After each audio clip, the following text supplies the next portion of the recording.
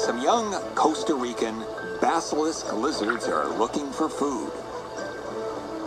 Basilisks have been nicknamed the Jesus Christ lizard. Why? This adult male, probably the father of the young lizards, can't tell us. Nor can this female, exclusive property of the territorial male.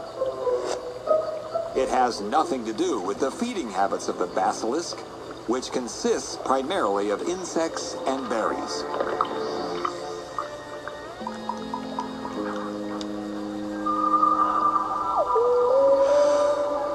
This predatory reptile will help reveal the secret as it stalks the young basilisk. Well, if I could walk on water, and if I could find some way to prove, if I could walk on water, would you believe in me? My love is so true.